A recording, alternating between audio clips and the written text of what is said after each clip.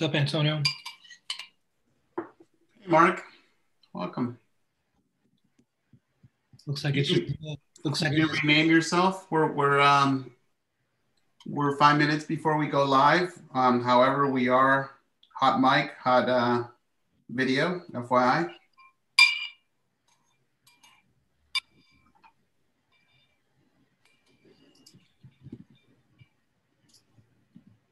It's like we're waiting for the space shuttle to take off. Everyone's quiet. I feel like we should have some waiting music or something right now.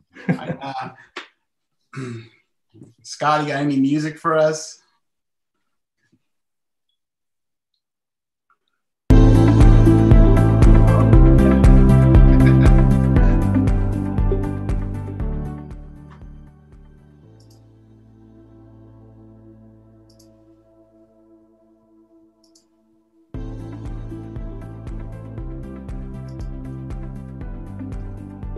Welcome, Ted.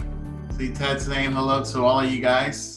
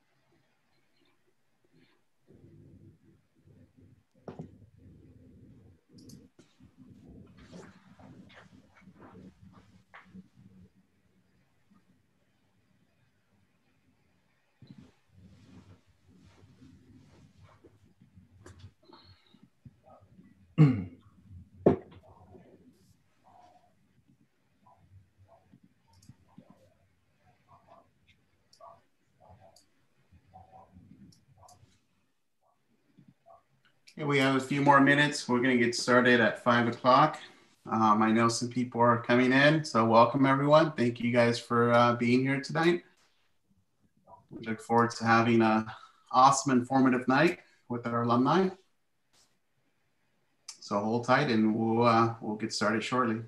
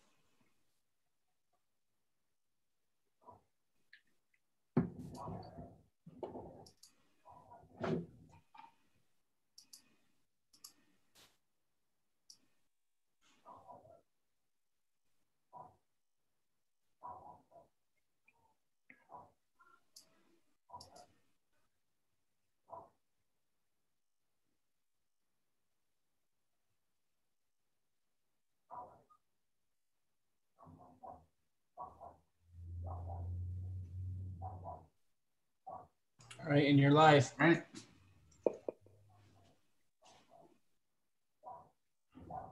Scott, we ready to go? You are live, yes. Awesome. Well, welcome everyone. My name is Antonio Borja. I'm the director for School of Industrial Design here at Academy of Art University. It is my pleasure to bring you guys today's Alumni Roundtable, where we'll be discussing being a successful creative designer. We have an awesome group of panelists from various industries and various backgrounds.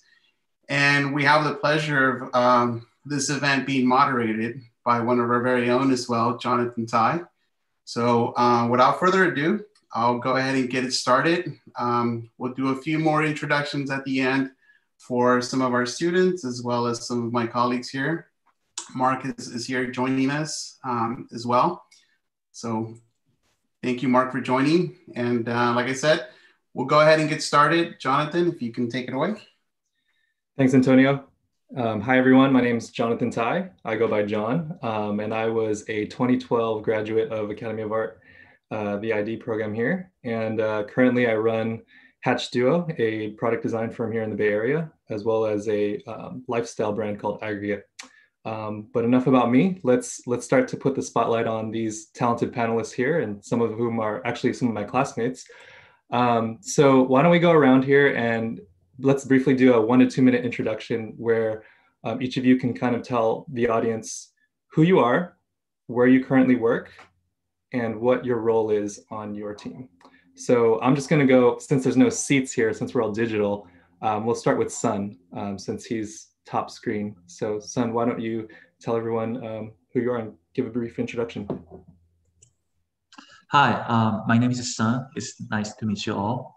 So I'm currently working at the Samsung Design Innovation Center in Bay Area, mainly specialized on wearables such as smartwatches and hearables. So I'm a lead ID designer here, responsible for, of course, bringing top-notch ID design, but also find out human behavior and create new user experience for the futures. Great, thanks, Sun. Next, why don't we do Kevin? Hi, everyone. My name is Kevin Reyes. I currently work at Nike.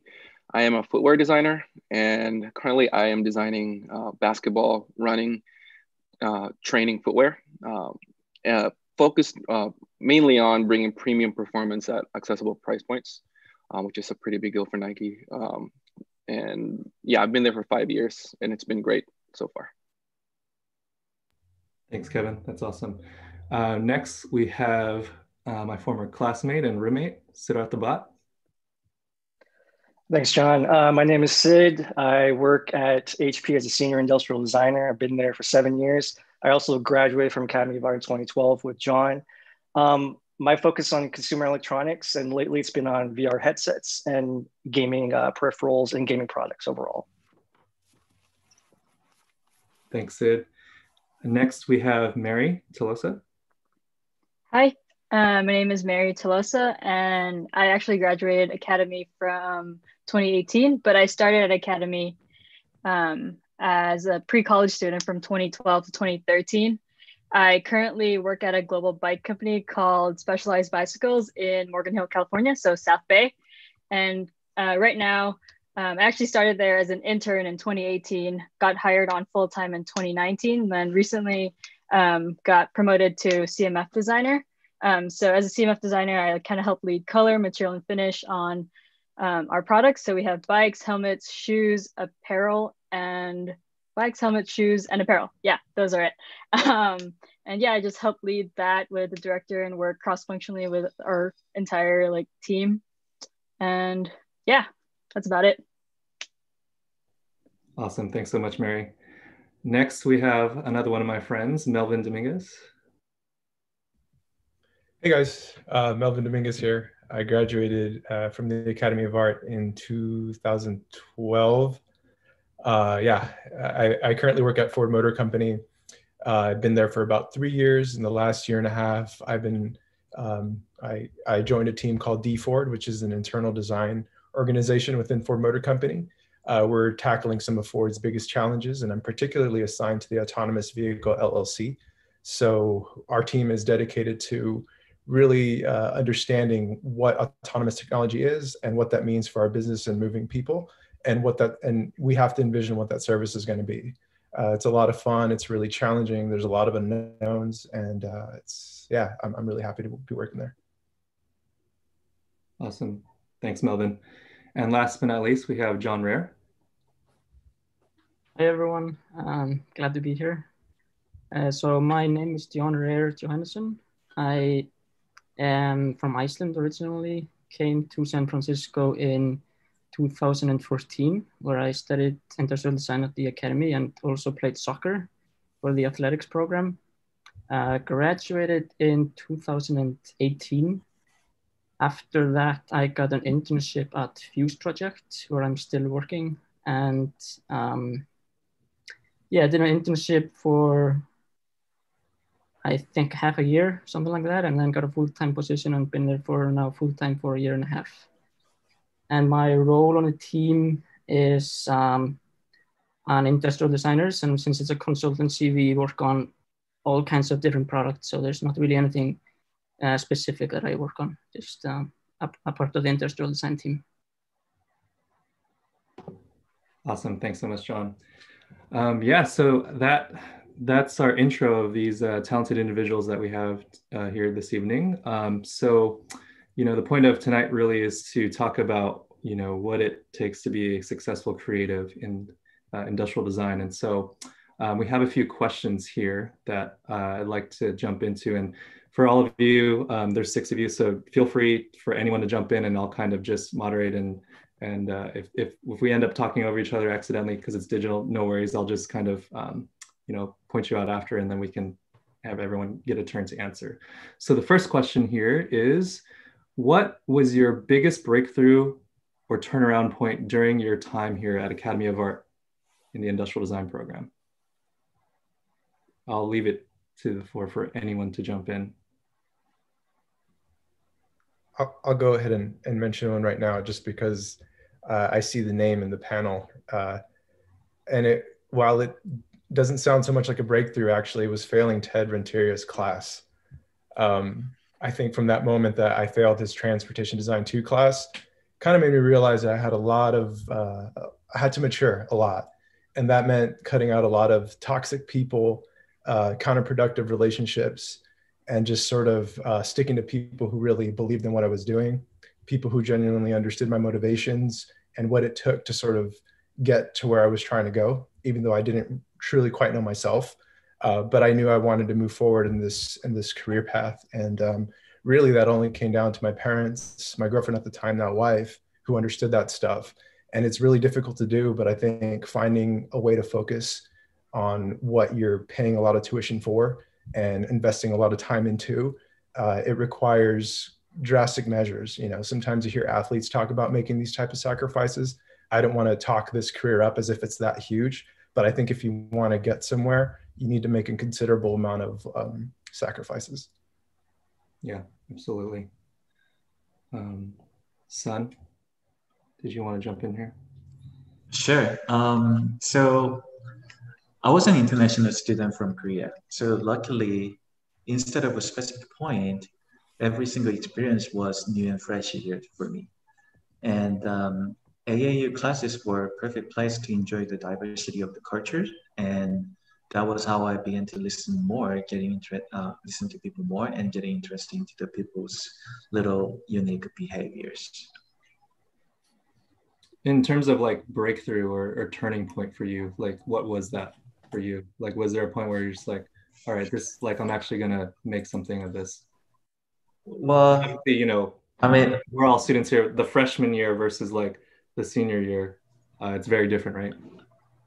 Yeah, I think, as I mentioned, I'm from other countries, and getting to know the cultures and understanding about little different things were actually very difficult for me at the first time.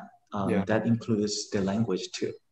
So we're speaking different languages, but we know how people act and then communicate without the specific languages. So I really tried hard to understand like how my design received to the people, and try to understand like what made people like more interesting or not. Mm-hmm. And that was like the point I need to go through, and gave me a pretty good lesson. Nice. Let's see here. Can I jump ahead? Yeah, jump in. For me, I think the first thing that comes to mind was think that summer where I didn't need someone to give me my like summer homework, or, you know, kind of like the off season stuff that you kind of have to do. I think that's when I kind of felt like I was breaking through, or turning point, as you will, because I think what that brought upon was kind of like the self-awareness. You kind of have your own self-conversation about like knowing what your strengths are and then what weaknesses are that you need to work on, or I needed to work on. And I just kind of made my own to-do list for the whole summer and kind of went at it. And that also made me realize, I think to Melvin's point, like, who do you want to spend time with, right? Like the people that bring that positive energy, and kind of like those people that take away the time and energy, like those get cut off. I thought that was a turning point. So it helped me with my skill set, and also just kind of like knowing that I really loved what I was doing. Mm-hmm. Yeah, it seems a lot of a trend here where there's like this turning point of like self-motivation, where, you know, you just want it for yourself, where you're putting in the time and the hours yourself. Mary, did you want to? Yeah. Speaking of that, yeah, I was like in my last product class, and the brief was either like something Internet of Things related, or you could do your own brief. And I was like, okay, like I'm going to do my own brief, because that's like, I'm not really into IoT, and like, I'm just going to do this on my own. Like, of course, like checking in with our instructor, like Mark was my instructor. And yeah, like I ended up, I was really interested in soft goods and like CMF. So I went that route and like reached out to my mentor who's in footwear design. And he like mentored me through the whole thing. And my goal was to do my own brief and then use this time in class as like my submission to this like one project. And if I get in, then I get to go to like Massachusetts for this like program. And that was like my goal. And like, I don't know, it was like part of me, it just like, that was just like my passion, you know, like I just wanted to go for it. So I did, and did whatever I had to. But like I ended up going that route and like doing these check-in sessions and just doing it all on my own. And then ended up getting into that competition to go to New Balance. And then at the end of that whole thing, I ended up like somehow being awarded that CMF like certificate. And then from there on, like everything just like fell into place. And like I knew like CMF was like my thing. And then that's also right when I got my internship at Specialized too. So it just like everything just fell into place, because I like, it was just like a clear thought that I was like, all right, like CMF is real and I like want to do it. So yeah, it's funny how all those things fall into place, huh? Yeah, but awesome. Let's see here. I think we still need to hear from. Can I go? Sid. Yes. All yours. Okay. I think my biggest breakthrough in the AAU was similar to Melvin's perspective. I was in Ted's class in Product Design 2, and that was kind of when I realized how much work I would need to put in to succeed.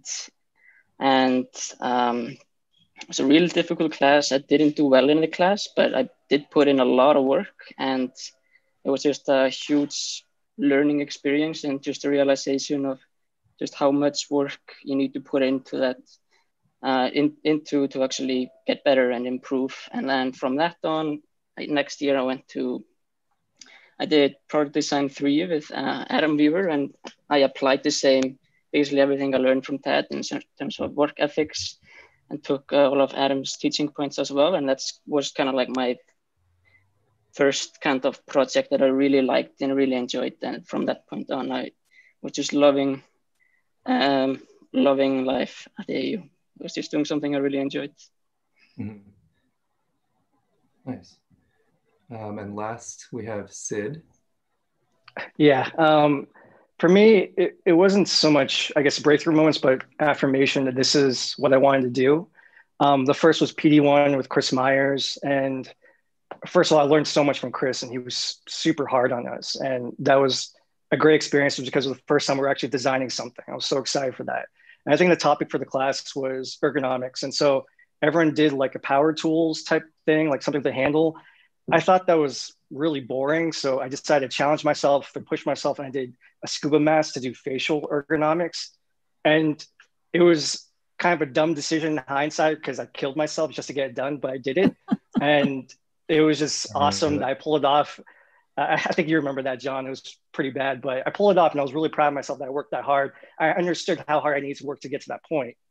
The second one was PD3. And like John mentioned, we were roommates and he was ahead of me in school, but he took a year off to intern at Whipsaw. And so I gained a lot of knowledge from him and seeing what it needed, what the kind of workload and work ethic you need to succeed in the industry. And I took that as motivation going into PD3. And so I was super motivated and I kept thinking, whatever I get out of this class, I'm going to use it for my portfolio to get an internship. Unfortunately, the project we got assigned was, I think, the dumbest project I've ever seen in my life. And I straight up told the teacher, I'm not going to do this because I'm not going to get a job with this project. It's not a portfolio piece. And that was the biggest thing for me, having that mindset, kind of like what Melvin said, you're paying so much money for the school. Everything you should do should lead towards something tangible. And for me, it was getting a job. And so in that moment, everything changed where it's like, everything I do has to be leaning towards that. Otherwise I'm wasting my time. So that was a huge, huge moment for me. Yeah.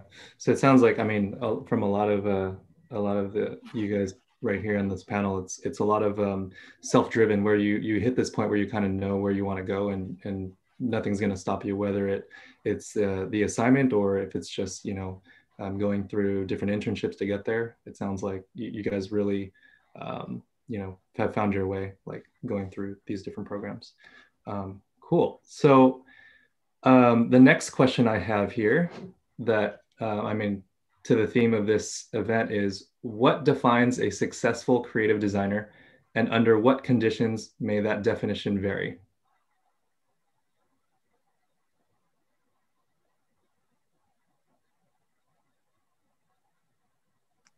I mean, I can take that first. For at least in my field of consumer electronics, the biggest thing is design, not just designing something, but designing something for mass production. In school, you can design whatever you want, but at least when I was coming out of school, everyone told me you're not designing until you ship something.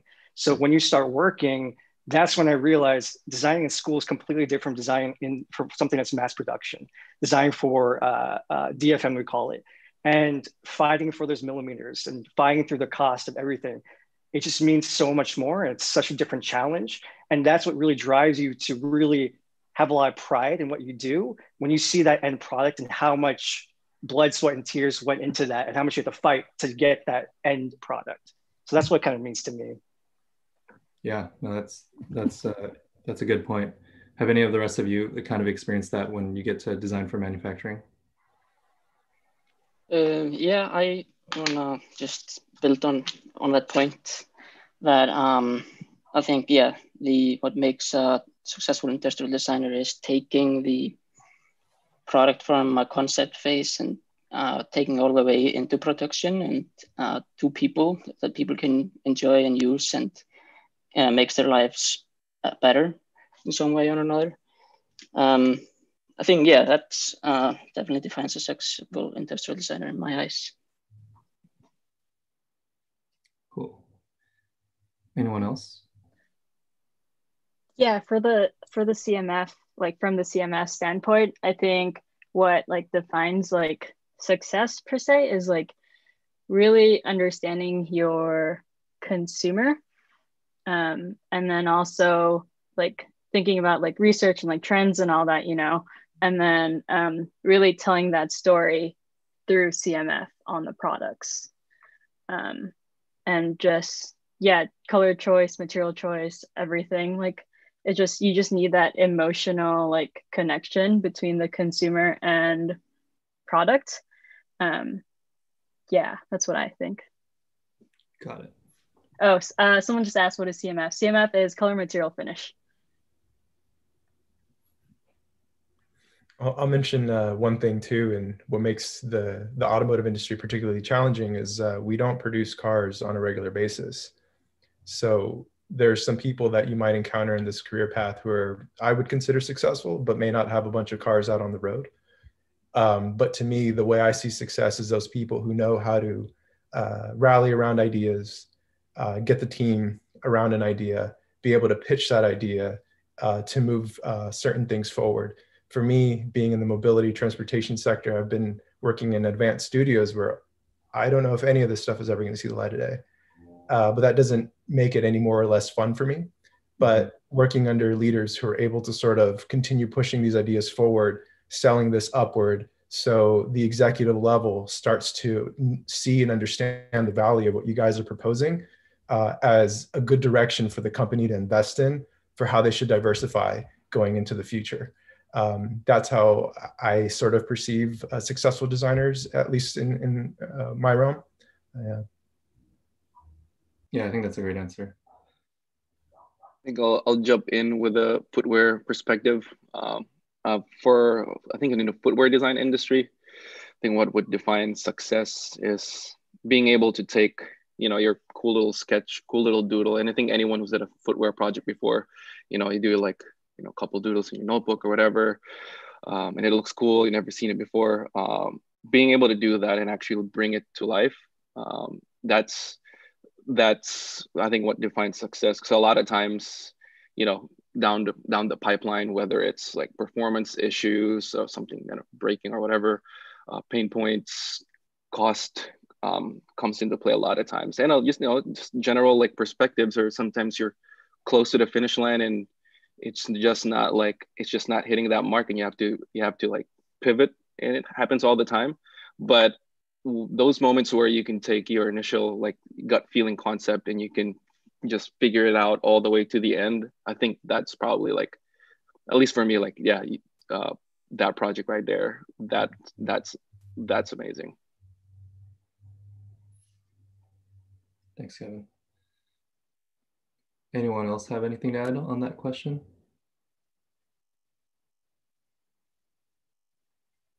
No? Yeah, I mean, just a little bit of extent to what Sid and John mentioned.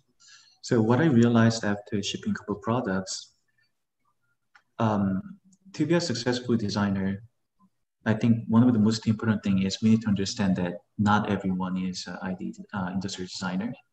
So we have all different understanding about the products and the beauty of it. So you need to be very flexible, and also, like you need to like have more opportunities to listen to the people who's out of the market. So have a more larger spectrum of the perspective. Mm-hmm. Being able to work cross-disciplinary, essentially. Mm-hmm. Right? Yeah. That's definitely a good point as well. Anyone want to add anything else before we move on to the next question? No? All right. Next question. This is a fun one. So, what was your experience in transitioning from the academic environment to the professional environment? I'm sure all you guys have very interesting stories on what that transition was like. So I'll leave it to the floor for someone to jump in and answer this.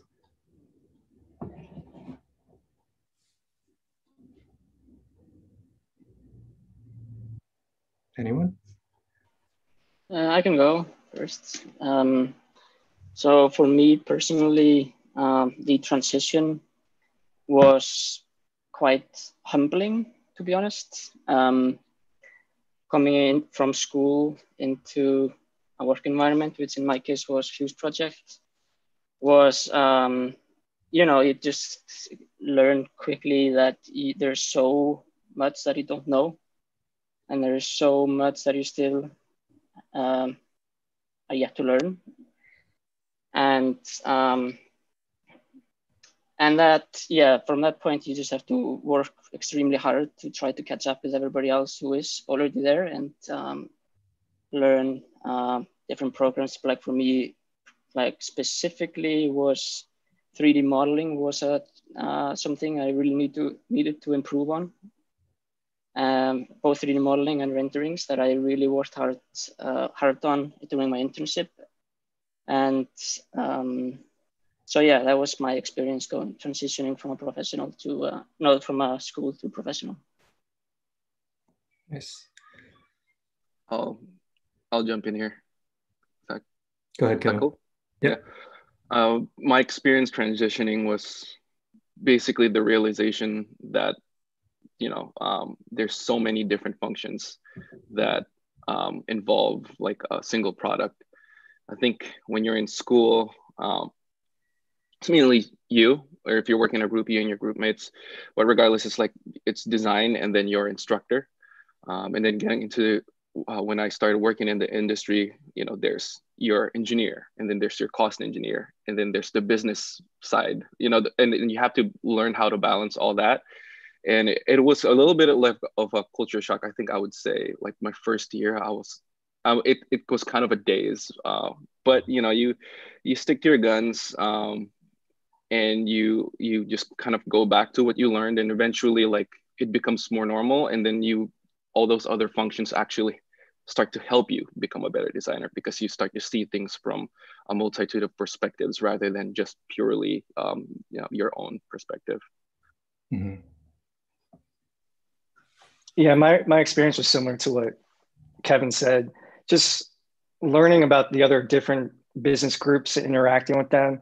And the challenge was explaining the value of design to those other groups who may not understand it.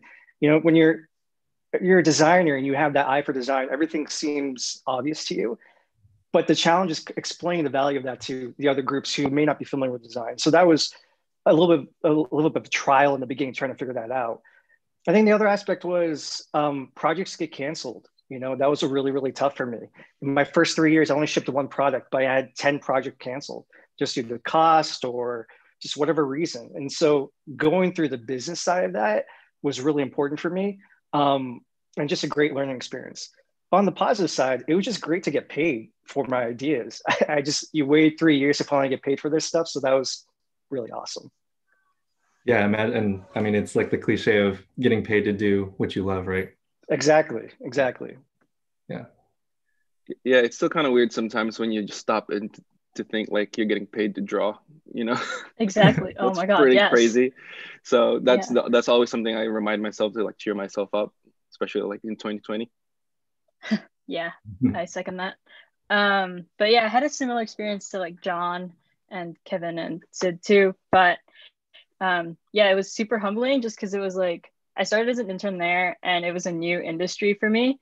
So I like was a cyclist, but not like hardcore cyclist. So I didn't realize like how big like the cycling industry is, and like how many just like road, mountain, gravel, like all these types of bikes and products that I was not aware of. So for me, it was like just listening in and everything and observing all this information and taking it back and doing research on my own, and then applying like my skills from school and like other experiences into my role.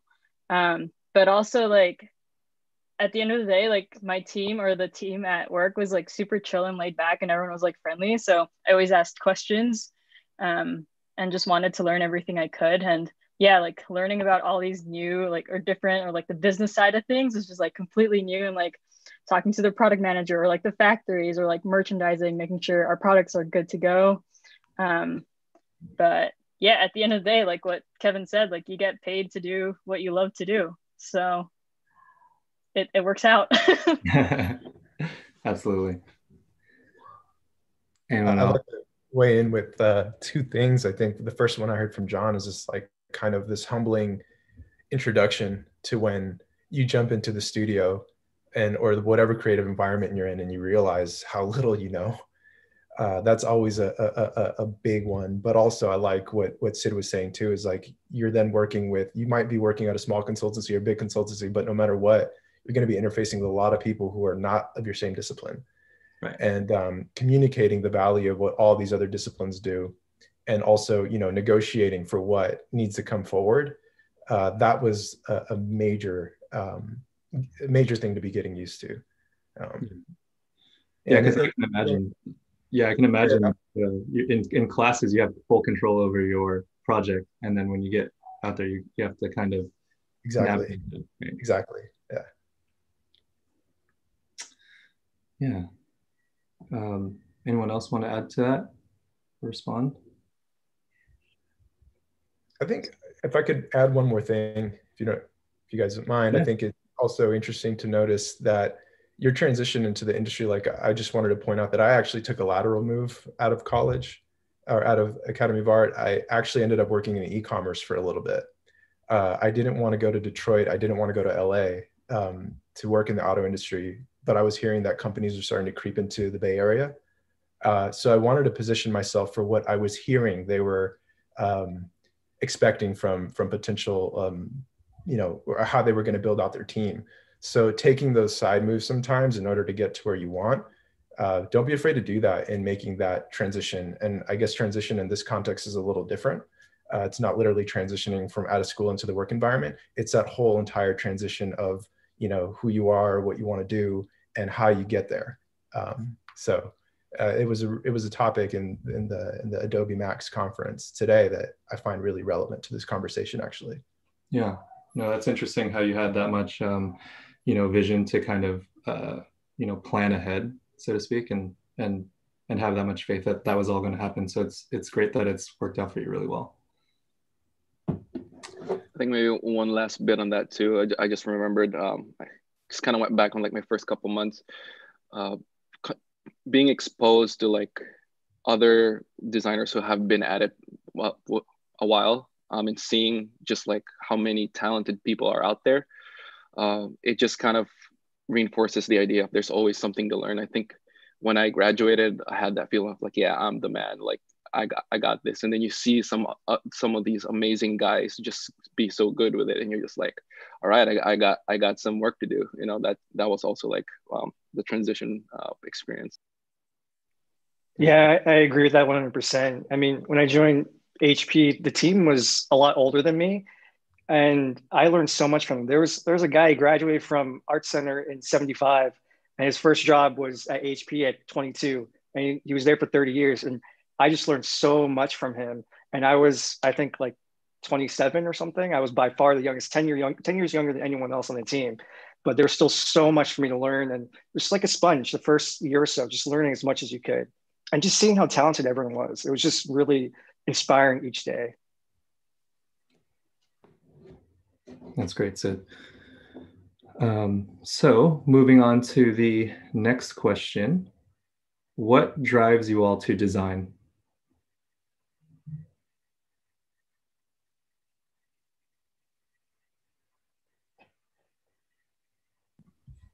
I think I'll go first. I think this goes back again. Like I love drawing. I like sketching. I think that's one of the things that kind of got me to gravitate towards industrial design. And just coming from like an immigrant standpoint, first generation, when I came here, really, it's not even an exaggeration. I only had like the clothes on my back, kind of starting from the bottom, and then kind of going through kind of that phase of just like trying to figure out what my place is, and then realizing that I can provide for myself and my loved ones by designing. That's what drives me. It's like you can do what you love, you can innovate, you can create, and you don't have to really sacrifice doing what you love just to like provide for yourself. I think that's probably one of the most amazing feelings, and I think it's just like I think everyone can agree here. Like once you graduate and you get to feel that, it's just like something you appreciate all the time. Yeah, absolutely. I can go next. For me, it's kind of like two things.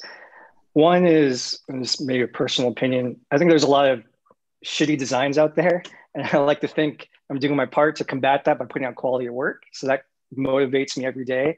And I think the other thing is just why I fell in love with industrial design in the first place. Just the idea of taking something from my imagination and bringing it into a physical form is just an amazing feeling that never, ever gets old. And that motivates me every single day. Yeah, I'm sure all of you, when you've seen, the thing you've worked on finally hit the shelves, it's like a baby, right? That feeling never gets old. No, it does not. Yeah. I'll take a stab at this because I think it's, for me, what drives me is the opportunity to be working. So, Ford is responsible for a lot of things, but I think the one thing that drives me the most is just being plugged into their autonomous vehicle efforts. For me, growing up as a kid, like I love cars. Like I have older cars, but I've always been obsessed with Star Wars, and I feel like I'm in this like balance of working with vehicles traditionally, being Ford Motor Company and what they represent, but also being like at the beginning, at the pipeline of what could potentially be a revolutionary technology out of some sci-fi age dream. But it's getting closer to reality. So being at the forefront of that, looking back at this point in my life and saying, cool, I had something to do with that. To me, that's the biggest driving factor. Apart from that is understanding all the challenges that come with this. Being out on the field and talking to people, understanding their pain points, kind of bringing that to the team, advocating for individuals as part of the creative process to try and get their input to make sure we deliver the best product possible when the time comes. I think those are the things that motivate me the most.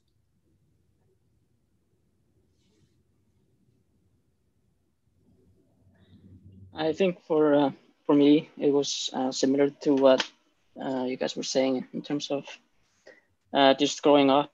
I really enjoyed drawing and sketching and building stuff with the Legos or whatnot. And so it was kind of like I kind of decided early on that I wanted to be a designer just because of I always enjoyed building stuff and creating stuff. So that was kind of my driving factor in the beginning, and the reason why I got into it. It's just because I love doing it.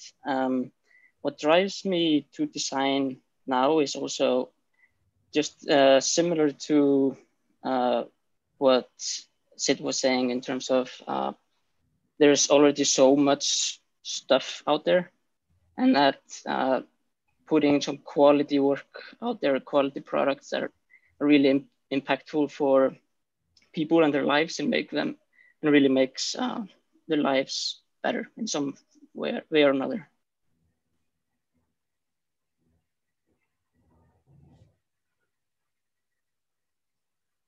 Anyone else have anything to add? Yeah, I could. Oh, go first, please. Yeah. Okay, I could go. Yeah, similar to like everyone else that said stuff. Yeah, my family actually, like my grandparents were like artists, and then my parents like were like a generation skipped where they were like all dentists and like doctors, like the traditional like careers. And then my cousins and my sisters and I are all like designers, artists, like anything from like fashion, ID, UX, graphic. Like everyone in our family is just like somewhat creative. And for me, like I grew up with all of that, and my dad was like always the handyman, so he like kind of gave me the problem solving side, and then like my other family like the artistic side, and putting those two together into ID or CM, like now I'm a CMF designer, like that just like it's just like somewhat like the puzzle just fit together. But now like design, like what drives me to design is just like what I said earlier, just creating, like for me, like the CMF part of it is just like creating that emotional like connection between the product and the consumer, or for my case right now, like the bike or the helmet or the shoe and the rider. Just really like making sure there's a story there and like the reasoning, and yeah, just making it more meaningful. Because at the end of the day, it is another bike, but like the story behind it and like the connection with that rider is like super important.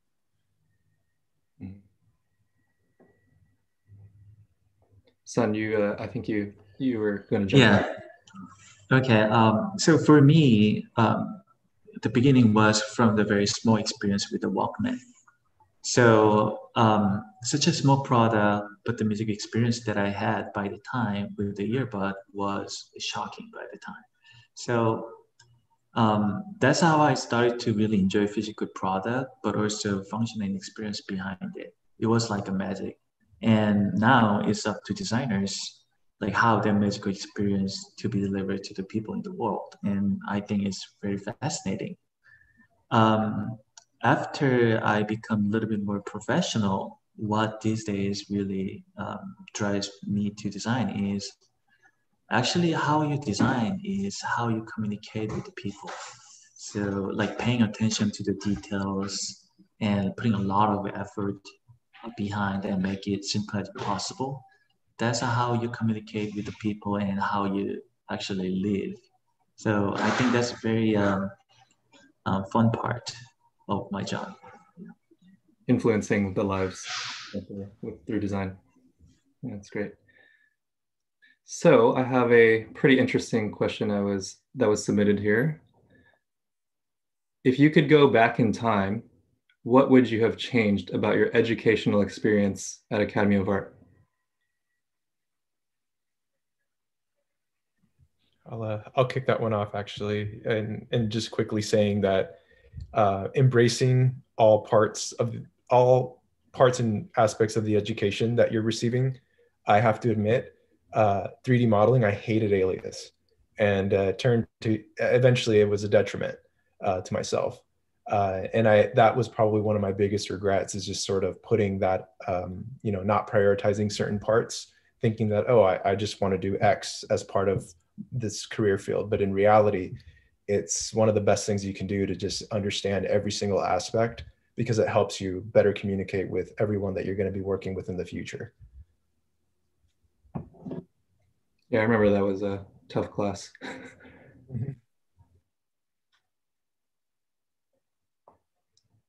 Anyone else?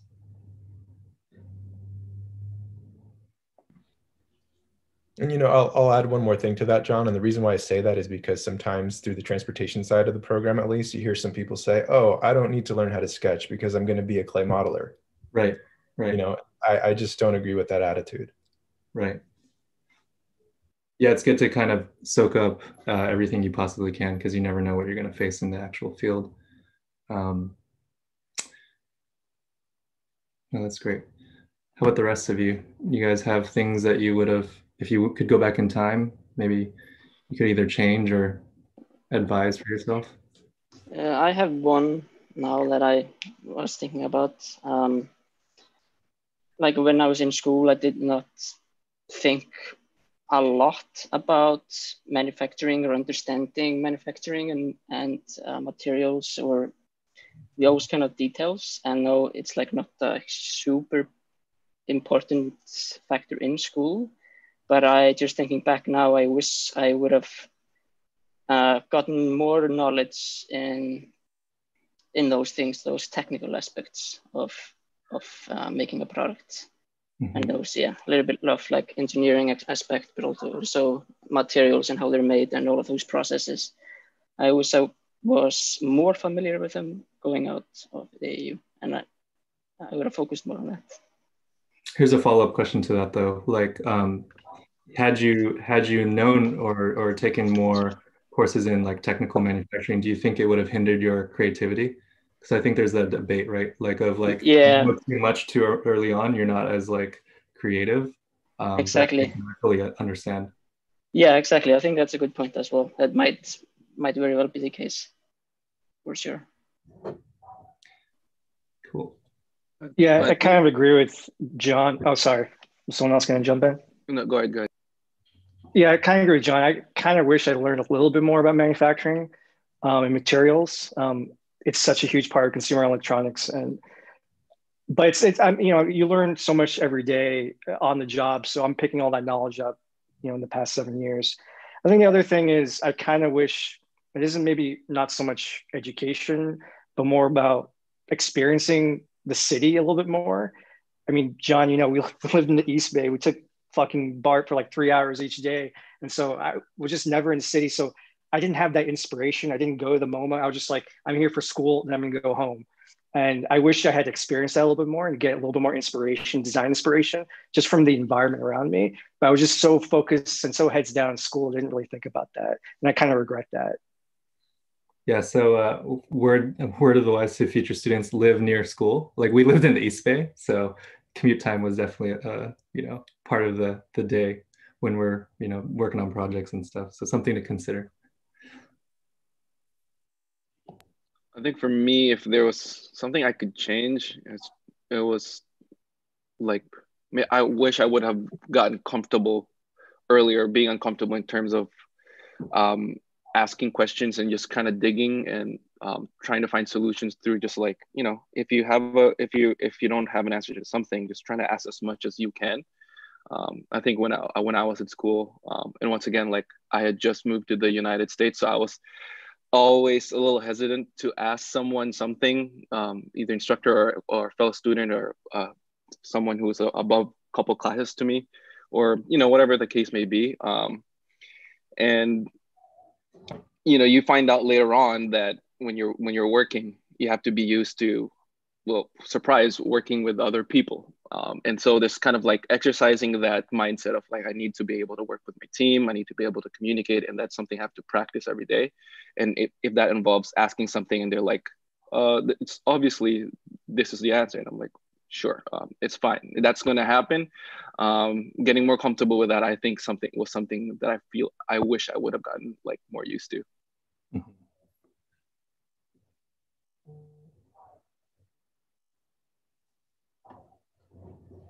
Anyone else?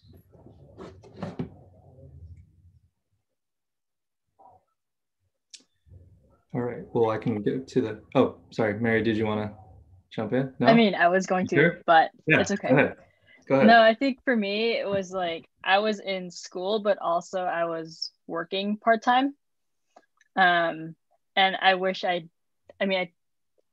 some of us have to, some of us don't. I don't know why I did. I think it was to keep just like side money coming in or whatever the reason was, but I wish I didn't like work, so I could just 100% or 120% like focus on school, like it sucked. Like, oh yeah, I can't meet for this team project because I have like a 2-hour shift or something at Nike or whatever it was. But I think that's like my only like thing that I would change is like just to like not have a job and just focus on school more. It was super challenging, especially when I had PD2 and work. Like that was like insane, like having Ted's class. Mm-hmm. Everyone knows how Ted's class was, but it was a great class for sure, but super challenging. Yeah, no, it's interesting you say that. Like, would you say that though, obviously like you would have wanted to have more time to work on the fun stuff at school, the projects, but probably I would bet that your time management skills and your ability to work faster like carried over into your career now, right? Yeah, so that's another thing. Like you just had to like really manage your time well and really communicate like with whoever you're working with. Like for me, I was like working at Nike SF part-time and like a makerspace a different time. But it was just really being open to like your boss or whatever, like, hey, like school is still like really important to me. Like I could only work X amount of hours, like, but yeah, and just like communicating. For sure. Anyone else have anything to add to that? No? All right, I have another question here. Are you part of the hiring process for your design team? And if so, can you share some of what they're looking for when conducting interviews?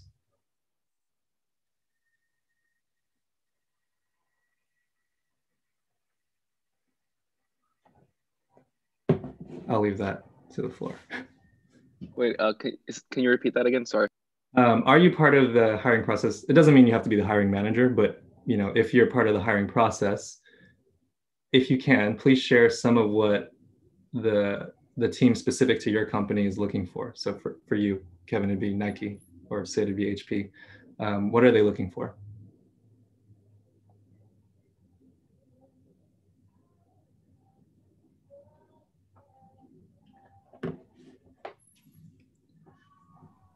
I'll try to take that one. So the hiring process for our particular team is interesting, where if there is anyone who's new coming in, every member of the design team gets to interview the person, just because, as a lot of you guys know, you're with these people so much, your fellow designers. It becomes kind of like a family, a little bit dysfunctional family, but it's a family. And so you don't want to bring anyone in who can mess that up or mess up the chemistry or dynamic. And so that's part of our process, to make sure everyone gets the chance to talk with this person and see, if there's any personality clashes or anything like that. But I think the thing that we look for in our particular team is just adding value. Can this person come in and bring in some fresh ideas? Obviously, a lot of people we're looking at are usually graduates or interns, at least lately. And so it's all about, can you bring some fresh ideas that are maybe not tainted by the idea of manufacturing? And so you're very like unfiltered. And so that's really important for how we do things.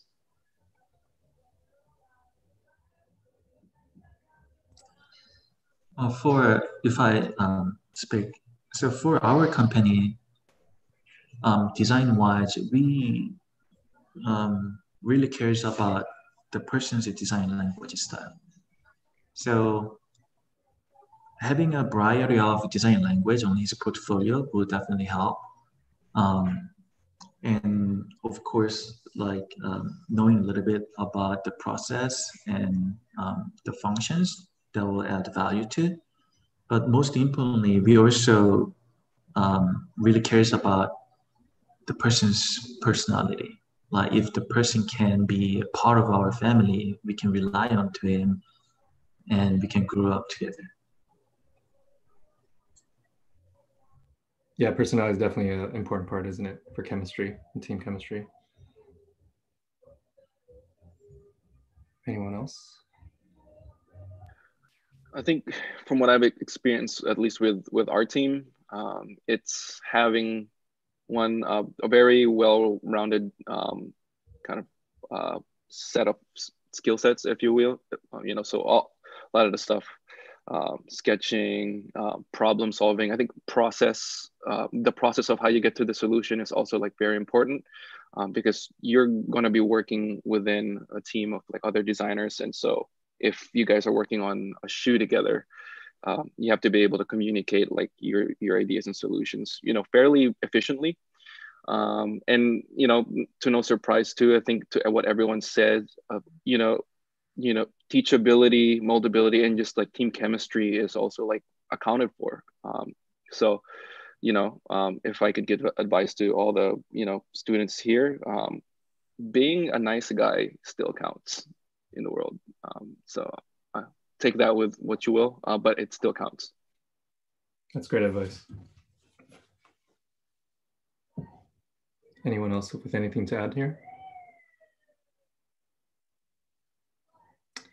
All right, well, there's a bunch of questions I see happening in the chat. So for now, I will pause on my questions and turn it back over to Antonio and the student reps to see if there's any questions we want to ask from the feed.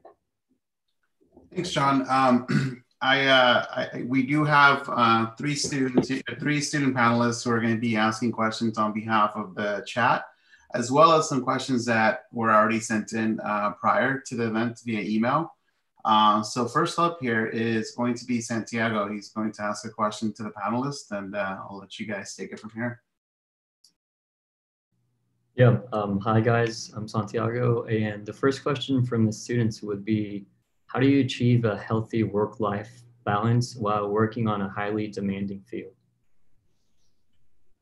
Oh, I'll go ahead and start that one off, but I think I would just like to emphasize that your health and well-being should always be number one. I think in retrospect, pulling all those all-nighters, as much as we amongst ourselves would brag about it and kind of a rite of passage, it's really not good. The consequences of it, in studies that I've been following up on just out of curiosity, is like, I often wonder, what did I do to myself? And will I feel those effects someday? Because it's not good. But I would definitely just remind ourselves that there's a time and a place to kind of bite down on your mouthpiece and just move forward with everything you got. And obviously it varies from person to person. Some of us are dedicated. I mean, I look at John and see how much he's done with his consultancy and the great deal of motivation that requires.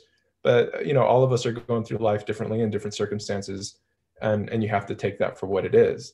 I kind of balance my perspective. I had two family members in the last 4 years who died a little too soon. And I have to strike a balance, because you never know when this stuff is, when you're going to go, the way I see it. Enjoy your life, live healthy, take care of yourself, but also realize that if you want to be in this career, there's some sacrifice, and there's going to be moments where you really have to hit the accelerator. So be wise when you do it. I like to second that. I totally agree. And one thing that stuck with me, actually, when I was going through school, and I still think about it to this day, Antonio used to always tell us, work smarter, not harder. And so for me, when I was going through school, I think my first, year and a half, I think we all do it. Like we do our all-nighters, we do this and that. I was also like working part-time because I needed to work my way through school. So I figured out what my threshold was, and it's almost like if you can make that into a pie chart. So I knew what my threshold was, and it's different for everyone. I figured out I should, do X amount of hours for like my part-time job. And obviously once I started reducing that so I can do more schoolwork, obviously my part-time income was not that great, but then I just started cutting out, other luxuries and kept it minimal. That's what worked for me. And like I said, like you kind of stave off any long-term effects of like pushing yourself to the point of like you're affecting your health negatively.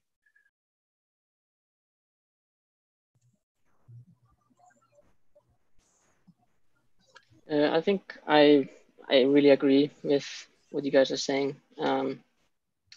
And I would just like to second that it is really important. Work-life balance is really important, and you just have to pick your moments of when you are working really, really late nights and not. I am lucky enough that Fuse Project has a policy where we work sometimes really late to prepare presentation for clients. So we're like working into the night, but then you get the next day off, for example. It kind of balances itself out that way, but and that's because the company, is just allows it to happen. And so yeah, I think that's really, really important. You can't keep on going by not focusing on your health and having fun or just enjoying your life. It's going to affect your work if you don't enjoy life. Yeah, I agree with what everyone said so far, 100%. And I think the thing the students have to understand is your job is to be creative, and you fundamentally cannot be creative if you're dead tired every single day. So you absolutely need that balance in order to fuel your creativity to do well at your job. And so that's fundamental for any success for anyone. That's actually a great point. You can't come up with those fresh ideas if you're like always burnt out. And that's super true. Yeah, also what I realized is, first of all, don't drink too much. It's not good. It's inspiring, but it's not good. Second, I try not to have too much argument with people who doesn't understand ideas. Like having a healthier conversation with like great designers, it's gonna inspire you. It's gonna make you healthier. But like wasting too much energy on someone who doesn't understand, it's just not good.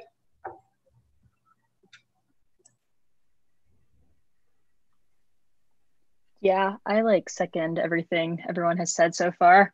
And like working from home now is even more challenging just because sometimes you're just like glued to your desk, like, oh, it's like 2:00, like what happened to lunch, or lunch. But like really just taking care of yourself, as everyone said, and even like going for a walk or like standing up and like walking around the house or like going for a bike ride, like it just like you really like, I just want to emphasize that like health and like well-being is always important. And yeah, like sometimes you have to grind, like it happens, but yeah. Yeah, just to stay current with the times and acknowledge like what's been going on. How have you guys been balancing work and life being remote? I know how we do it for our company, but I'm just curious. Yeah. Your different companies. Yeah, I could start. Like, so my team is actually half of our design team has always been remote. So it only like a couple of us have on the team like are officially like work from home. So we've always had like Zoom meetings and whatnot, but it is really challenging when the couple of us who are usually in the office are not there. Like we're usually like in there like ideating or like in the paint booth, like testing out paints or like mixing or whatever. Like it's just been really challenging. just to not be in like that creative zone and just like kind of stuck at your house. But we've been trying to like make it work, trying to have less Zoom meetings. And our office is actually open somewhat to only if you need to be there. So sometimes we'll like meet in the office and like look at like products in person, like safely from a distance. But yeah, it's like trying to have less Zoom meetings as possible.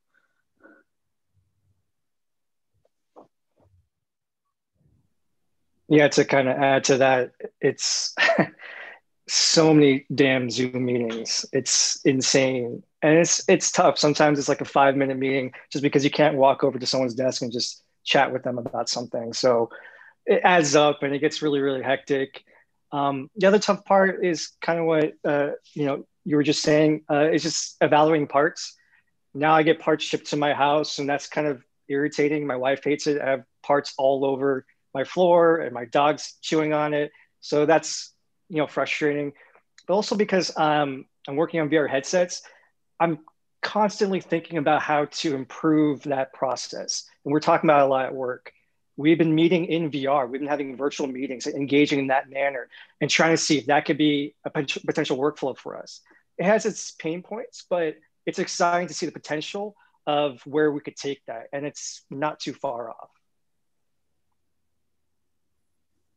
It's definitely been an adjustment. There's like some a lot of good and also like some trade-offs to those good. I would say for me, the big, I think the best kind of upside to working remotely is, if I'm feeling like I just need to kind of reset, I could just take my dog and we go for a walk in the middle of the day. It doesn't really matter what time it is, as long as there's obviously no Zoom meetings. Some of the downsides is like, I feel like some of the breakthroughs happen just walking over to someone's desk and be like, hey, I have this idea, or I have this sample of my design. I really want to push it that extra 10%. And that like 5-minute conversation could totally change it. Zoom is still very, very useful, but it's really hard to get that kind of that conversational walking over to someone's desk sort of, when sparks just go, just like that, and you're going back and forth. Another thing probably would be,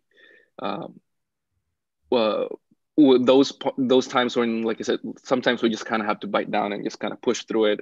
It's kind of that busy time. It's hard to separate from work when work is all around you at home. It used to be like when you come home from work, you just, okay, that's the barrier. That's kind of like you crossed over to just like your personal life.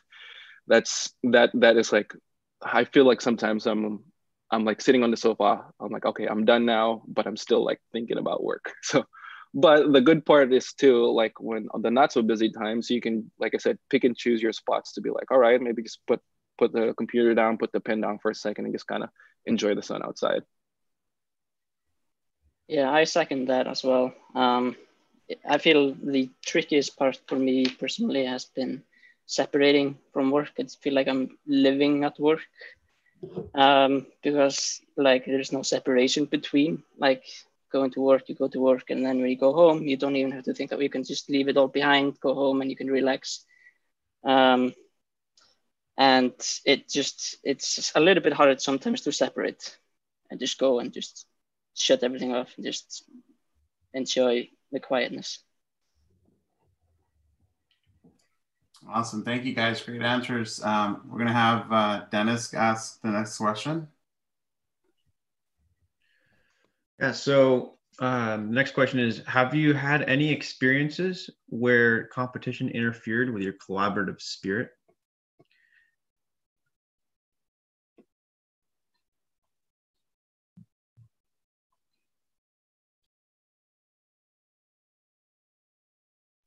I would say...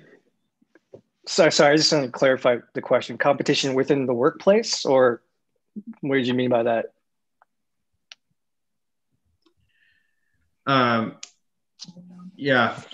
Like, let's say you're designing something. The marketplace is closed, yeah. There's a lot of background noise here. Sorry. Let's say you're designing something, right? And you have a competition from like another company that's also trying to build something. If you're working for Samsung and then they just release a new iPhone, and then now your direction just has to change, or something along those lines, right? So, like if you had a great idea right before this new release from your competitive company, and then suddenly everything just kind of collapses right in front of your designs, right? So like how do you react to that? Got it. Sorry, Kevin, interrupted you. Go ahead. Oh, yeah. Actually, I thought it was a different question, but just going off of like the clarification, I would say, yeah, that's happened in a way for me.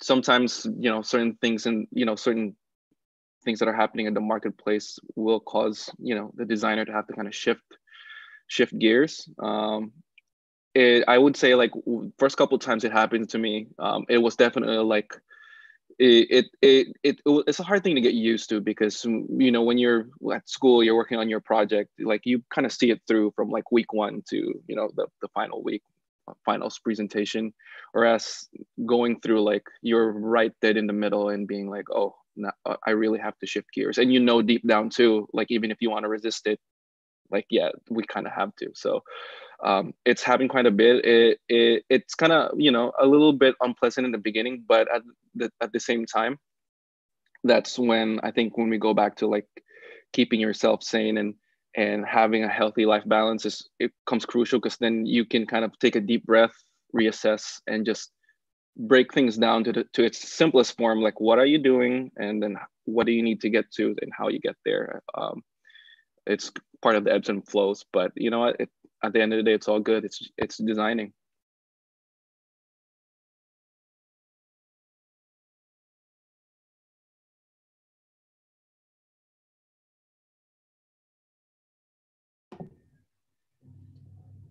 Anyone else?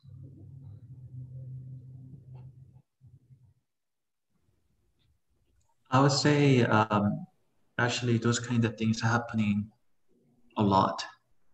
There is a lot of conflictions, and then like people's needs are sometimes like happening just like how we mentioned, like we try to launch a product, but Apple just announced the product that we thought we were gonna, it's good, so we are about to launch. But you just need to be very flexible, and that's actually the time it requires like another design within 2 days or 3 days type of the schedule. So you just need to get ready for it and make sure you have many additional ideas so you can react to it. Yeah.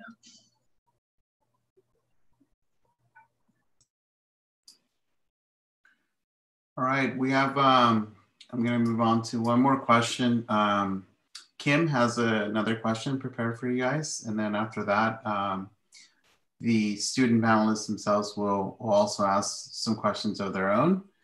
And then we'll also look at the chat. So all the attendees, if you guys, if you all can start posting your questions, we'll go through them as they come in.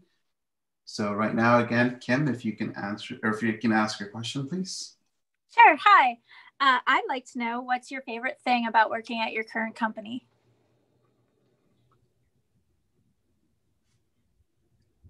I'll start by saying I really like my team. I think one of them should be on the line today. She said she was going to be in and listen. But I think the team is really cool that I'm on. I love everyone that I work with. It's diverse minds.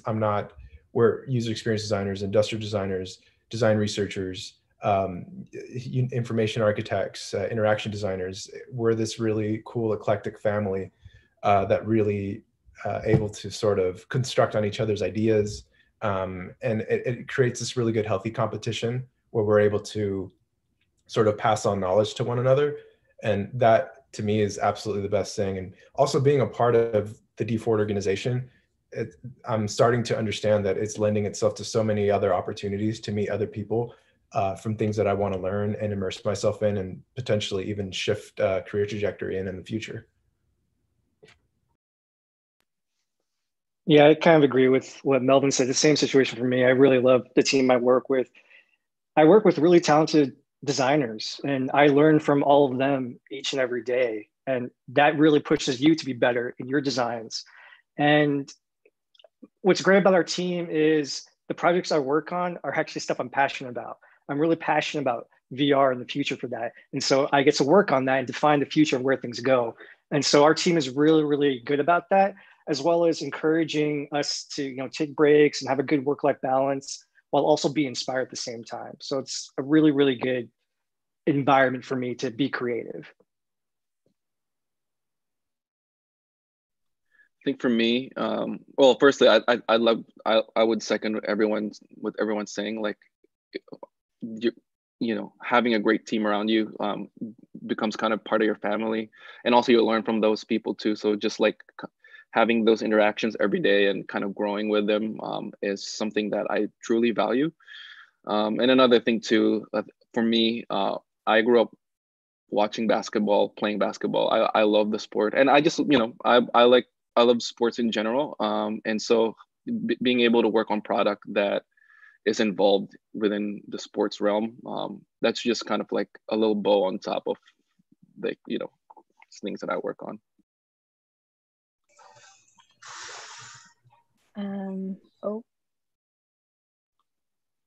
Can I go? Okay, I'll go. For me, it's, I second everyone. Like, I love my team too. Like, I get to work with apparel designers, graphic designers, industrial designers, and everyone is just great. And like, not even just designers, but everyone else outside of like the design team. And then another part of it is like Specialized is like a pretty big bike company in like the bike industry. But our teams are like pretty small, so you get to wear a lot of different hats and get to touch a bunch of different products too. So for me, like being able to not just work on shoes, but also work on bikes, helmets, have like a say in apparel and shoes. Like for me, it's just getting the opportunity to like just get a different project and like just play with what I can and create things within the company, and just like all the opportunities that they give you is just like really awesome. For me, I think, I want to second what everybody said. My favorite thing is the team and how everybody, like, they're always so open to teaching you, and they're just in general really nice people. Also working with, it's a pretty small studio Fuse project. It's not a lot of people that work there. So the environment there is really, it's a small studio, so everybody knows each other, and you get to know everybody pretty well when you're so close to, you kind get really close, the whole company, and do stuff together. And just some really multidisciplinary field or studio. So I get to work with graphic designers, user experience designers, and strategists really closely, and learn from them. So that's really good point, I think. Yeah, for me too, same, like no question. The first reason is good people at the company team. But another, the great thing about our company is they have a power to make design happen. So whatever the design we do, they have a capability to make it happen, no matter what cost it. So I think that's like one of the biggest benefits I have right now.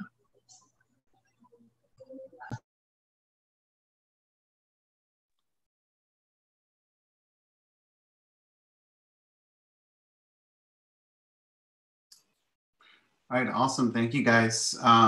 So we'll go ahead and move on now to the questions that have been asked, kind of been some prepared ones and some that have been coming in through the chat. But I also like to give the opportunity to Dennis, Santiago, and Kim to ask their own questions. And so if anything that hasn't been covered, if you guys can go ahead, we'll have Santiago get started on this one. Yeah. I had a big question about more like it might differ by every company, I suppose. But my question is more like, what are the opportunities, or how do you find the opportunities to show your value? Maybe if you want to go somewhere else within the company, or if there's a different project that you're interested in, how do you show sort of like your value and to be able to move to that different project? Be nosy and offer help.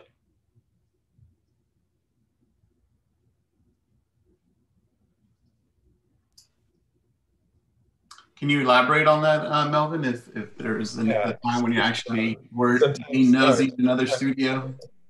Sometimes you just hear things that sound really cool. I think how I got into the autonomous vehicle team was sort of similar. Just heard that it was happening, that they were looking to build a team, kind of kept tabs on the pulse of what was happening, kept sort of nudging the person who was leading that until eventually I got sort of got taken into the wave of where the project was going. Kind of being there, asking questions, watching him do a little bit of prototyping, and then asking if I can lend a hand. And that's how it sort of started. And then that's how I got involved into this particular project. And to be honest, if something else that was more interesting came about, I might do the same thing. But for now, I don't see myself doing that. Yeah, I agree with what Melvin said. I've done that a few times. I mean, I think the current project I'm working on, I can't talk about too much, but I wasn't supposed to be on it, but I saw some guys, two of my designers were meeting, and I just sat down in the meeting, and then I got assigned the project, and then, you know, my design won out. But that just happens sometimes. And my manager's pretty good about knowing our interests and trying to gear projects towards our interests so that we're more passionate about that. And so that's really encouraging for us as designers, because then we start working on stuff that you actually care about.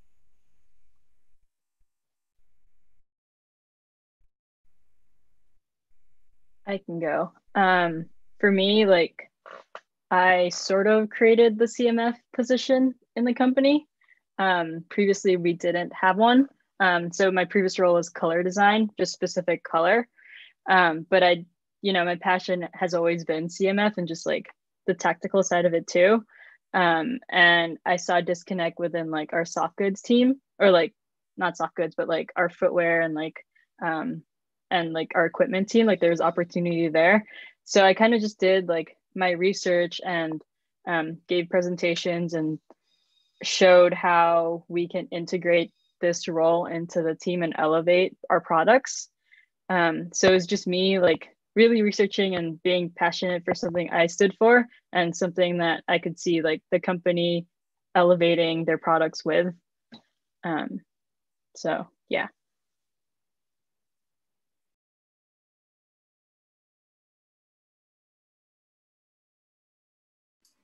All right, anyone else?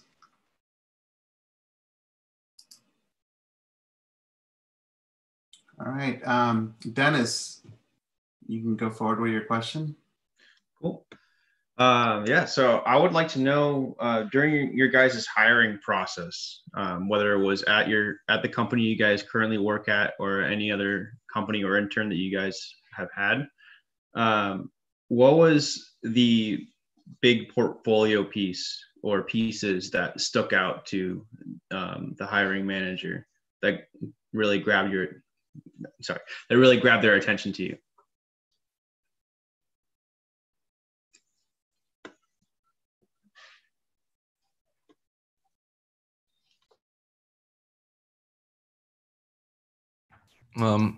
I'll just jump in on that one.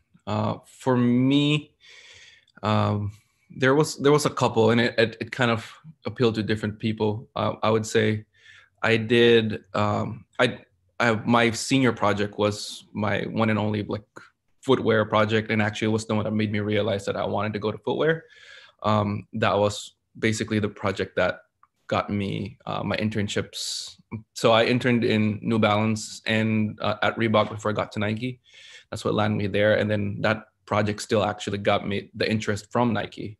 And another one was I did a camera project for my PD5. From what I remember, my junior year.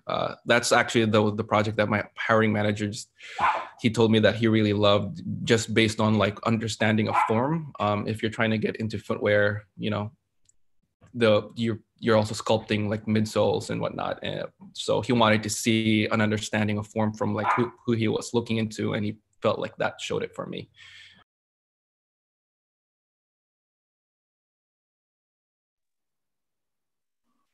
I think for me, my process of getting hired at Fuse was a pretty interesting one. I was selected to be one of the 2 finalists from IAU to be in the IDSA Student Merit Awards, where we presented our portfolio in front of a panel of design studios around the Bay Area, and got a lot of feedback on that portfolio. And after that semester, I had written all of the feedback down, really detailed. All of the feedback was super detailed. They were super helpful. And I redid my whole portfolio from scratch, which means like redid some of the projects from scratch, and resent the portfolio to all of the people in the panel. And from there, I got the interview at Fuse Project, and from there, I was hired. So I don't think it was anything, one particular project. I think it was just they saw that I turned around all of the feedback pretty quickly and really delivered on all of the points that I had given my feedback on. Yeah, just I'm going to add it that skill sets and everything was there, just the way you presented, communicated wasn't quite, and you answered to all the comments they made. It made your portfolio that much better. I think that's a really key point to get to where you are now. Mm-hmm. Yeah. All right, well, I'm gonna go ahead and give the floor to Kim one more time for her to ask her own question as well. Kim? Hi, thank you. My question is about criticism. How do you manage the criticism that comes with being a designer, and how do you not take it personally when you've put so much passion and of yourself into the design? Thank you. Ted's class was something that worked wonders. I think he forced us to all see that it's not about you, it's about what you put on the wall. Never take it personal. And I think from that moment on, having people who are just very honest with you and have the ability to communicate that difference between the work and personal, kind of moving that forward into the real world, I think that helps I never take things personal, or I try not to, and just sort of see that it's an evolution, it's a development. You're likely never going to have the answer every single time. And I think if you understand that and you kind of have that sense of humility around what you're putting in front of people, that it's subject to change, it's not perfect, it's a process, you're developing things. I think from that point on, there's no reason to really take things personally. However, if people are talking in a way that's demeaning or kind of that type of language that does feel personal, then maybe it's a studio problem. Yeah, I agree with, oh, go ahead. You go first. All right, thanks. I agree with what Melvin said. For me, it was Chris Myers in PD1. He really kind of drilled into us that I'm critiquing the work and not you. And it was even from like the first week. He, took someone's presentation board and put it through a bandsaw, and that was like, okay, he's critiquing the work and how you do things. I actually think that was his Facebook profile for several years. But so that was like, okay, day one, don't take it personal. And I think in the working world, everyone's working towards the same goal. Everyone wants to put out a great product that represents the company. That's what you have to understand. When people are giving critique, it's not about you. It's about how do we make a better product that represents our company. And once you take that in, you can just keep going with that and take that critique internally and just pump out better products every single time. No new sort of surprising insight here. I think it's basically consistently saying what you guys are saying. you get used to it as part of your training throughout like your years doing ID in AAU. You learn quickly, like you guys said, that it's the whole process of like when you're getting critiqued, that's not for just so someone can have fun. That's just to prepare you and kind of like just kind of battle hardening you, if you will, to prepare you for the real world. And so you just kind of get used to it.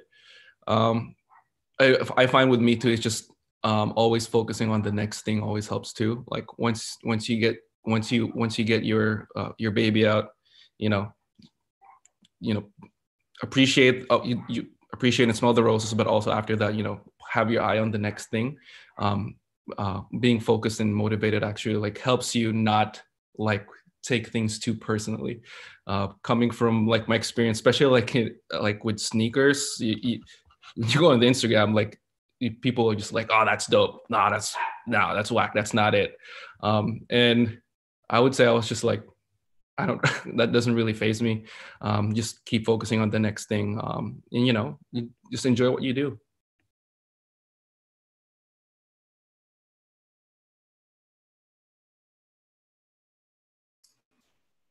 All right, anyone else?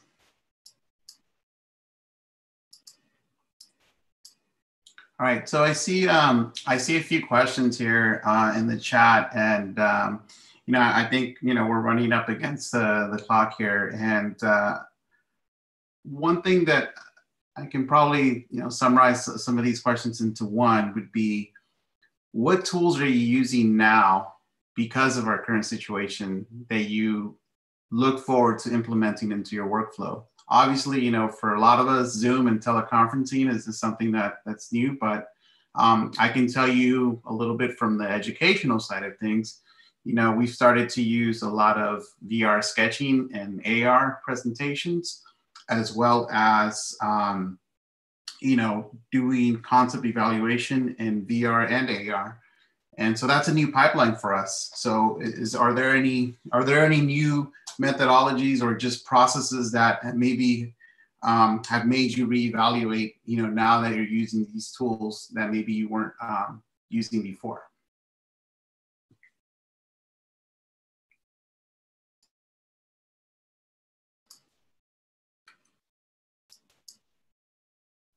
Yeah, I mean, I agree with you, Antonio. I kind of touched on this briefly before. We're doing a lot of VR collaboration. I can't get into too much of the specifics of what we're doing, but we're trying to create a workflow that works well, because frankly, we don't know how long this whole remote thing is going to last. And in some companies, they're going permanent. And so we have to adapt. And that's part of the things I'm thinking about each day. How do I create new tools or adapt the tools that we have to the virtual world in order to make collaboration seamless from the physical to now remote? And so that's really important, something we're working on. And VR has been a huge, huge benefit. I think one collaboration tool that I'm personally using quite a bit is Gravity Sketch. It's personally, in my opinion, I think it's the future. It's combining CAD and sketching into its digital format. We got an intern recently from Arts, and he has an entire class dedicated to Gravity Sketch. And I thought that was incredible and really kind of exciting that design schools are embracing that. I'm not sure if AAU is doing that, but hopefully in the future you guys do that. But I do think that's the future, and it's not going to go away anytime soon. Yeah, well, we can happily tell you, we've been doing Gravity Sketch now for 2 years. We're one of the premier Gravity Sketch institutions in North America. And, yeah, I mean, it's, to me, again, the first time I tried it, and it was definitely game changing, because now you can iterate and fail faster, right? Fail faster to succeed sooner, right? So that's one of those things where you're being able to experience your design in context and one-to-one scale much faster than ever before. And so, I mean, that is something we identified, and we've added actually to our digital imaging class, where we're now starting to expand it. At first it started out as just being an intro part of it, but now we're doing a few more sessions where, it's definitely a tool that we see moving forward that we're not going to move away from. If anything, we're jumping in with 2 feet and expanding it to more than just being a few modules in the class. That's great to hear. But how come you didn't come to me to get some VR headsets? We need to talk about it later. All right. Anyone else with any other tools? I mean, I know, like I said, I mean, if any, like, again, I'm not, obviously, you know, there's proprietary processes and whatnot at play here, but, you know, more so like, you know, I can give you guys another example for us too, like, you know, this whole new concept of whiteboarding collaboratively, right? So using a tool like Miro or Concept Board to kind of work on projects together and have a digital space where we can all look at the work together. You know, that's been something for us that's also, we started implementing it in the studio classes. And, you know, quite frankly, it's like, yeah, I love being in the studio, but this is a really great alternative to not having that. Yeah, so I agree with that, definitely. I think we have been using Miro a lot as a collaboration tool, as a whiteboard, and it is really powerful. A really powerful tool. Just the fact that you can put a sticky notes everywhere and you don't need to worry about taking them down or losing them or you know, running out of space or it's something, yeah, I really enjoy, and I see us definitely continue using that after this pandemic. Awesome. Any other things, John?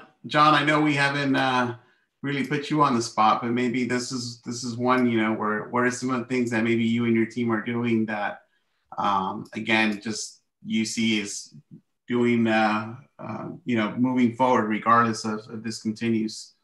Yeah, no, definitely to Sid's point, we're seeing a lot of young designers be pretty interested in VR and Gravity Sketch as well, and ideating with that.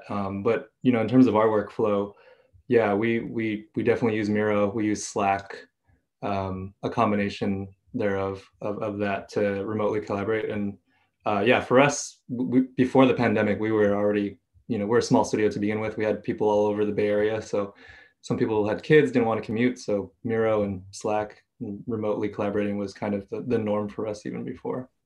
So awesome. Yeah. Anyone else? Any other one else want to jump in, Son? Yeah, I mean, we use, just like other companies, use Slack, Zoom, a lot of programs, but these days it keep coming back to me. The most important thing skill set after like working remotely is actually a presentation skill set, because like you don't talk in person, so you need to be like very precise and make sure you deliver the right message with your designs.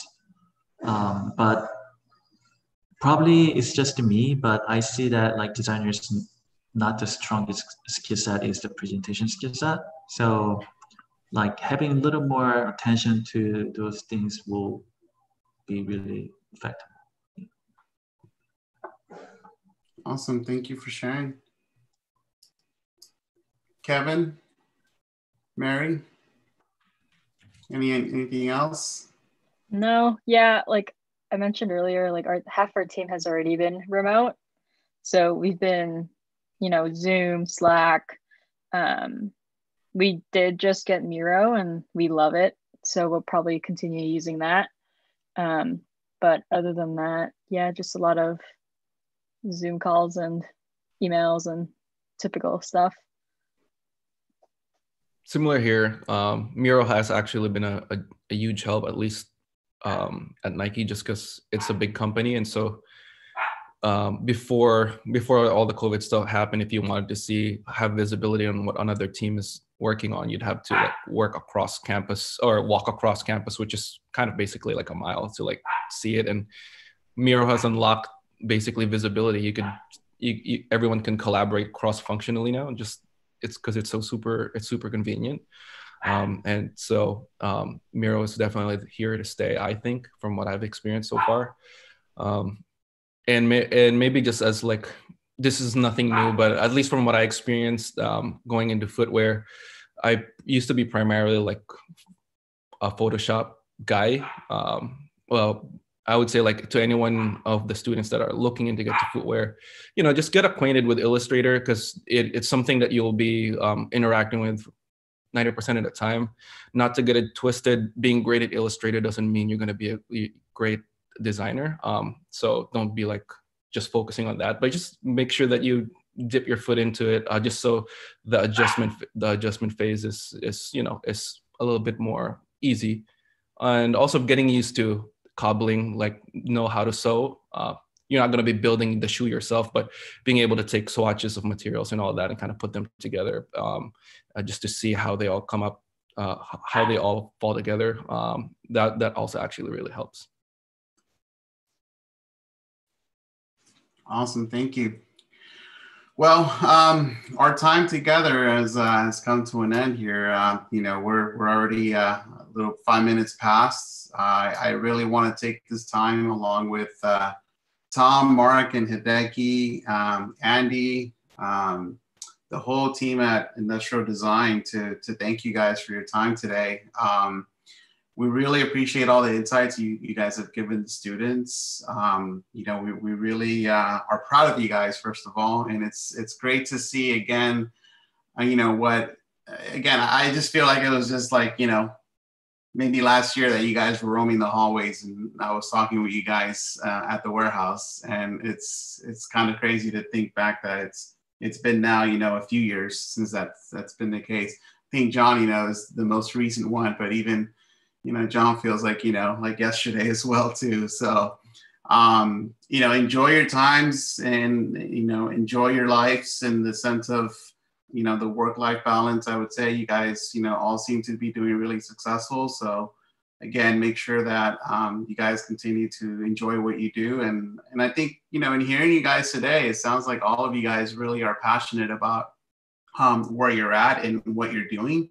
So that makes us also really happy and really proud. And the fact that is that, for all students who may be interested in being a creative designer and going into creative field, I know from the face of it, it may feel like, we're just learning to draw and you're going to be sketching all the time. But really what we are is we are problem solvers that can visualize the solution to the objectives that we're given. And I think if you don't lose sight of that, you can be very successful in this industry, whether you go into footwear design, whether you go into transportation design, electronics design, bicycles.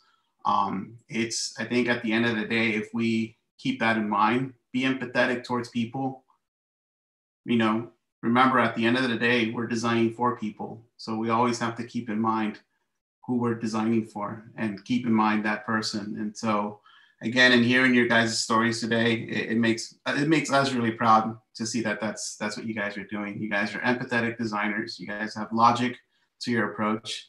And again, from the pieces that you guys showed us for Instagram, the aesthetic beauty is there as well too. So you guys really embody what it means to be an Academy of Art University alumni. So thank you guys for that. So with that said, I do want to shamelessly plug, we will have a CMF workshop starting, next week with Emma Lundgren, who'll be going over, we'll send more details out via Instagram. Also next week, we also have one of our very own, some of your guys' former classmates as well, Aaron Gould, who is one of the designers on the Ford Bronco, will be doing a presentation on that as well for next week. And more details will come up on that on Instagram as well. So we look forward to having you guys for future events. Sid, I got you. I'm gonna be talking to you soon about this VR world. We're all in, and no, we're definitely excited.